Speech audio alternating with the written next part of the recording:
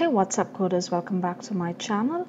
Today we will see how to use one of the gesture detector behavior to achieve the swiping of cards either left or right. So if you had seen the Tinder app, one of the most popular feature is when you swipe the card or the image profile towards the left, it gets removed, and if you swipe it towards or drag it towards the right, it gets added to your favorite. So today we're going to achieve something similar to it, but with a small twist. So let's look at the UI on the emulator, and then we can see how is it different from the other apps. Well, if you look at this UI, it's a very simple coupon list UI with a list of stacked cards and a button. So here it's like, say for example, you have a cart and you have a list of coupons available in your cart, and you could either select one of them and click on apply. So what I've done here is I can either swipe this coupons either left or right, and when it reaches the end of the coupon list, the next card that appears is the same first card. And also when I swipe, it's not getting removed from the list, it's getting added back to the list.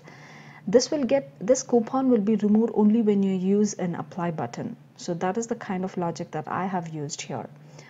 So let me show you how this works. So if I swipe to the left, you can see the first coupon disappears.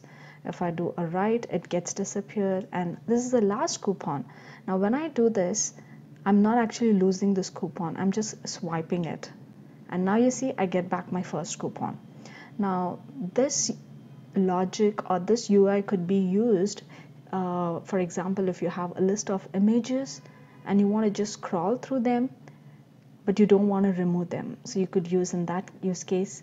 Or for example, you have a list of articles in your favorite and you want to scroll through all your favorite list, read it, go through them again, but you don't want to remove it from your favorite, you can definitely use this. Well, before moving on with the implementation, there are a few things that I wanted to mention. The features that I'm going to cover in this UI is, first I'll show you how to stack cards one below the other so that you can see that there are available cards in your stack, and also how to achieve this kind of a clipping feature. I think I've used clipRRect, and the same kind of clipping is done on your button as well. And I had a similar kind of a video where I had extensively explained about or covered about the clipRRect. I think it was in my single child scroll view and border radius, so you can see the similar way of clipping of the list items. So I'll add a link in the description, so if you want to watch this video you can definitely go through it.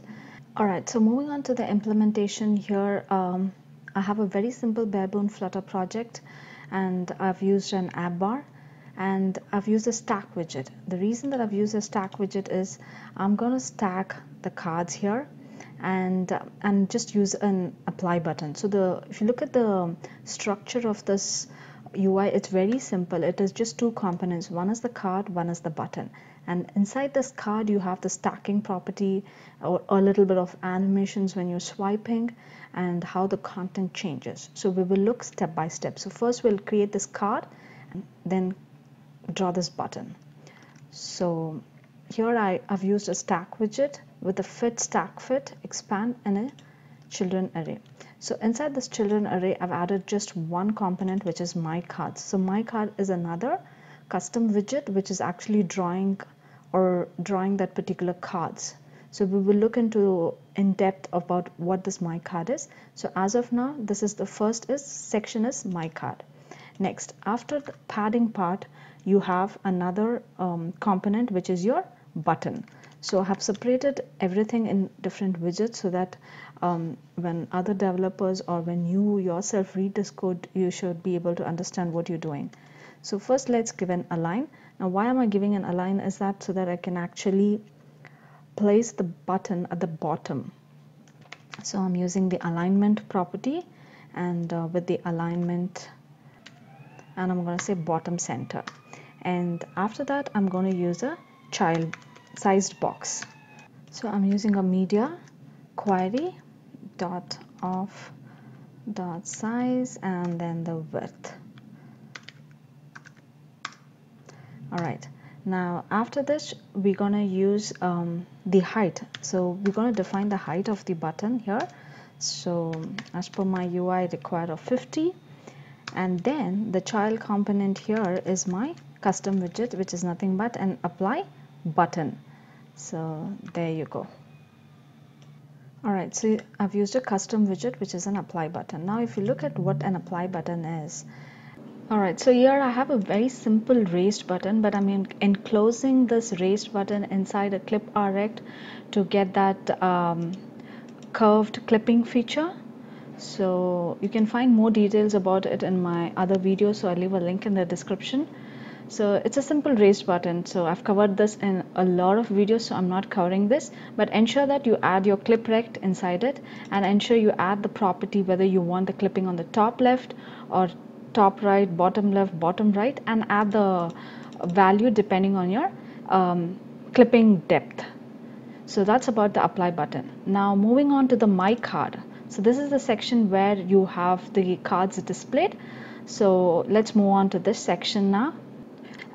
As discussed in the beginning, I told you that I'm using a stack and I'm adding just two components. One is the card and other is the button.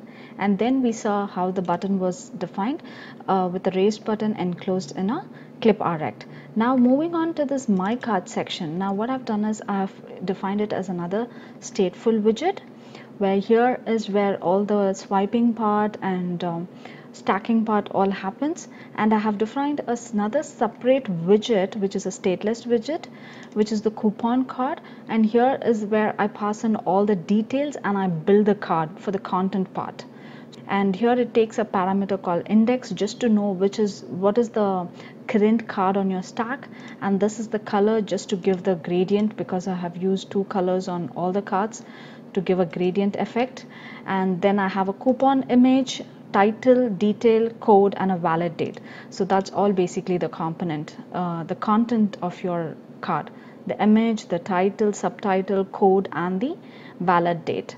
So this is what the constructor looks like, and in this section we would be defining the layout of the card, but here we will start building the card. Now if you look at this, it's just a stateful widget, and here I'm going to add the content of the card. So if you look here, it's a simple array, and here it has the index, color, and the image and the details. So this retrieving the data could be achieved through several possible ways. So it could be from the database, or it could be a static data, anything. So what we're going to do with this data is the part that I'm going to cover. Then next I'm going to define few parameters for the animation, so that I'll let you know how it gets animated when you swipe left or right, and also I'm going to show you how to give that stacking effect so that it appears one below the other with a particular offset. So we will see those sections. Alright, so the parameters that I'm using would be the current index, the controller. If you're using animations, you need a controller, the animation, offset, curved animations, and then you have your init state. So in your init state, I have defined the basic animation parameters. So if you see here, the controller, the current index is 0. Then I've used a curved animation with a particular duration, and the tween for the offset, and I've used that curved animation parameter here. So this is the animation part, which is very common and used in most of your animation widgets. Basically, if you want to animate a widget, these are the basic properties that you need to define, but these values may differ depending on your UI. Now moving on to the build part. So this is where we're going to build, and here we're going to add the animation and the card. So here what I'm going to do is, in this build method, I'm going to use a stack and retrieve all these card details so that I can add it to my card section. So what I'm going to do is I'm going to use a stack with the overflow visible, and then use map to list. And here what I'm doing is I'm going to check if my card index is less than or equal to 2. Now why am I using 2 is because I'm using 3 cards, so it's going to check for that particular index. Then I'm here, this is where I'm going to add my gesture detector. Now if you look here, the gesture detector, the property that I'm using is a horizontal drag end, and then I'm using another parameter called coupon drag, which I'll be defining it in a couple of seconds. And then I have used a fractional transaction, and this one, it does a transition of your stack cards so that you can see how your card is being stacked, and then you add your card.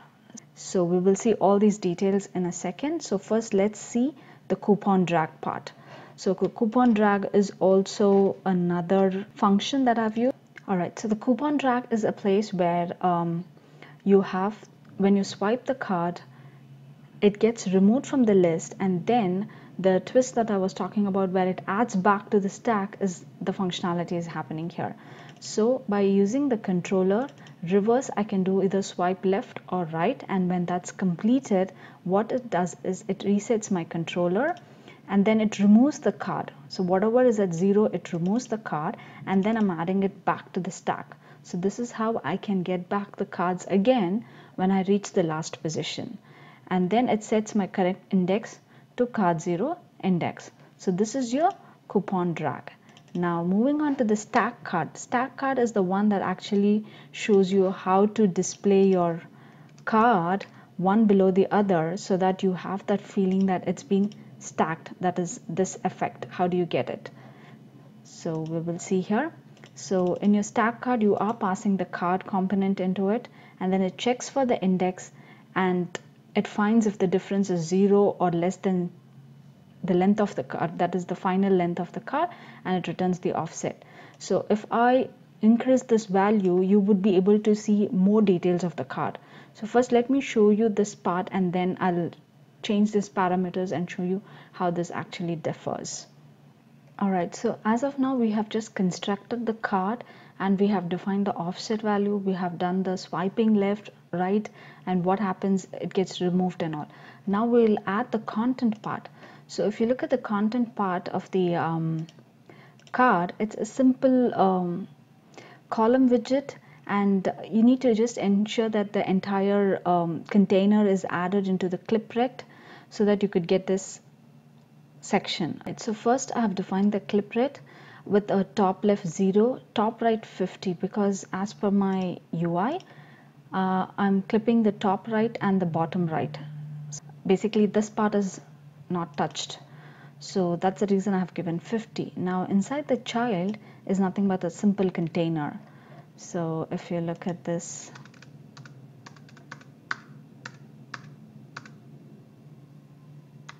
okay, I think it's the clipRRect, yeah.